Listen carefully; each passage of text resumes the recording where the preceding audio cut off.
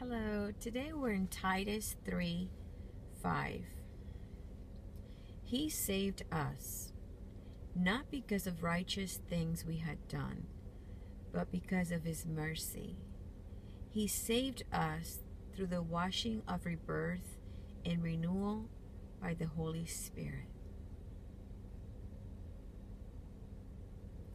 Mercy. Mercy. God is so merciful. While we live by his mercy, he sent Jesus to save us. Not because we deserve it, not because we were righteous, because of his love. You need to be merciful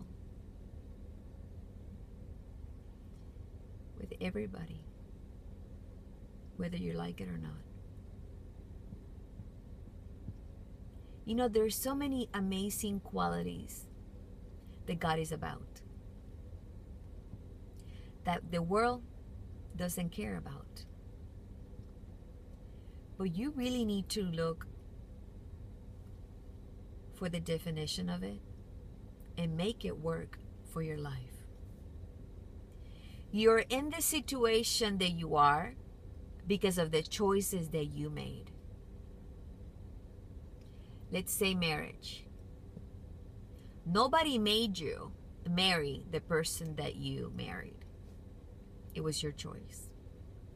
And you made a promise for goodness, for good and bad, for sickness and health.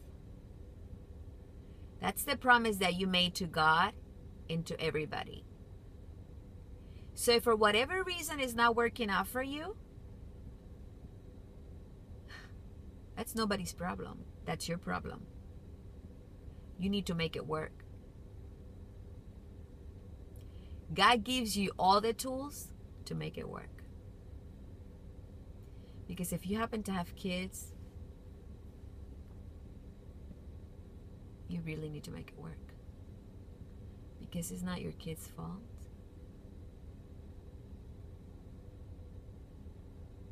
You pray for God to heal you.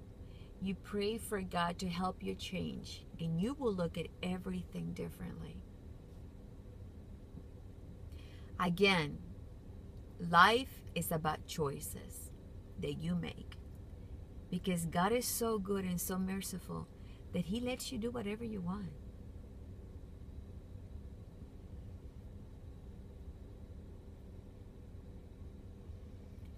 But the world tells you to run, to just shut that door and run. And you're selfish because then you're just looking for things to satisfy you. You're not thinking about God. You're not thinking about the people that you will hurt if you end up shutting that door and running. Hey, you can only run so far. You are still going to die one day and face God. God is a big, merciful, loving, caring God that wants to give you everything to make your life work. And for you to enjoy his peace and enjoy him. It's not about you. It's about him. Listen, get it through your head. You live because he lives. And you live to proclaim his existence. Nothing else. He allows you to be here and to make choices. But you need to make good choices. Because if you don't, that means you're following the enemy. And if you're following the enemy, you will end up in hell. That's it. But if you follow God, you will end up in heaven. is truth. I will speak truth. Whatever's happening in your life, make it work. Honor God.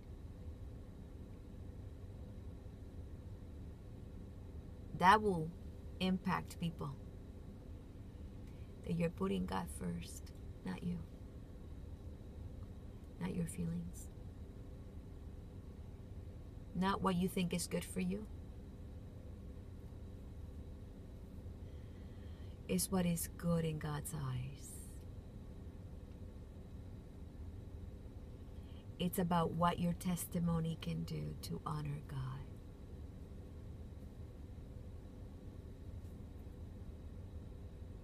Thank you, God, for your understanding. I just cannot thank you enough. Because I understand that nothing in this world is worth my time. That the fun that the world gives me is not worth my time. You are worth it all.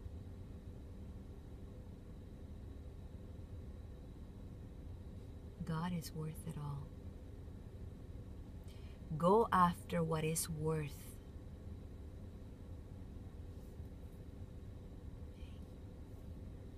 God bless you.